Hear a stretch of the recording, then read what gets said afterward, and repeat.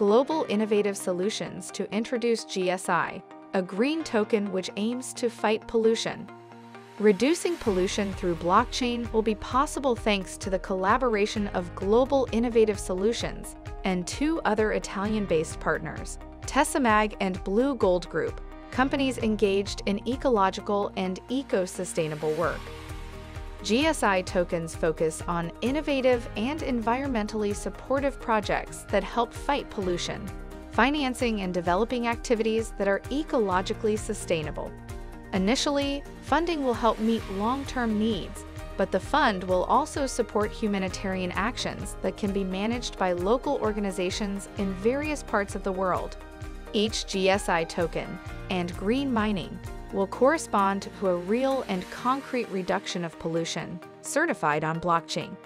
If you would like to read the full story, please click on our Asia Media News Facebook site.